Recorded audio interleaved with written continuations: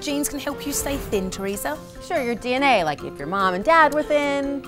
No. I mean your blue genes, your denim genes, or in your case, your green My green genes. genes? Yes. Getting fit tips that start right now. It's all about you. Oh, I'm so excited right now because I'm here with Chris Freytag, a leading expert in the fitness industry. Now, Chris is going to give us her list of things we should be doing right now for our health.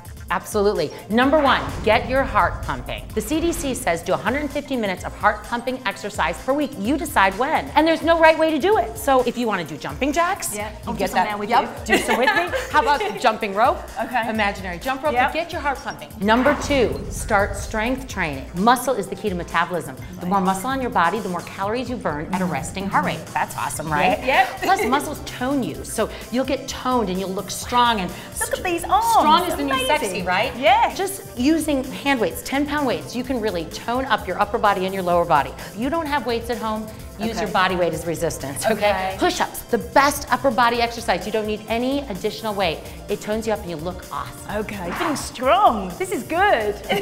Number three, use your genes as your measurement instead of the scale. You know how we all get hung up on the number on the scale and it can really throw your whole day off, but our body weight does fluctuate. It's always about the genes. If the jeans zip comfortably or button comfortably, then you're good to go. Once they start to get tight, you know you need to make a change. Yes, Zip that's them a up great tip. Zip them up once a week. Thank you.